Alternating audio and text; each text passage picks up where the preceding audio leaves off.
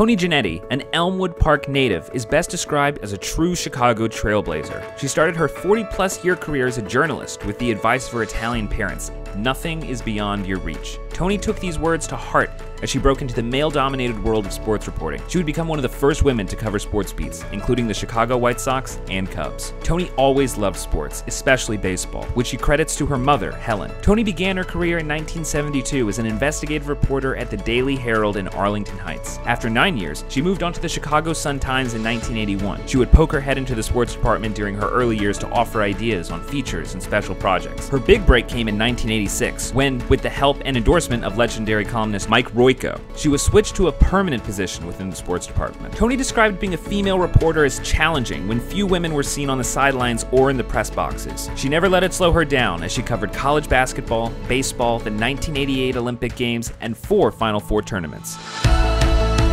Her name spelling did give her some anonymity in the paper, as she would receive letters addressed to Mr. Ginnetti. In an interview, Toni said that one of the qualities that set her apart was her ability to get to know the players personally and go beyond the statistics. In 2006, Chicago Cubs Ryne Sandberg asked Toni to accompany him on the Players' Tour of the Baseball Hall of Fame. She said she was floored that she was chosen and described it as a great experience. Toni retired in 2014 from full-time reporting to freelance. She recently received the 2021 Ring Lardner Print Award. Toni Ginnetti is recognized by the Chicagoland Sports Hall of Fame for her extraordinary contributions to Chicago sports journalism with the Excellence in Media Award.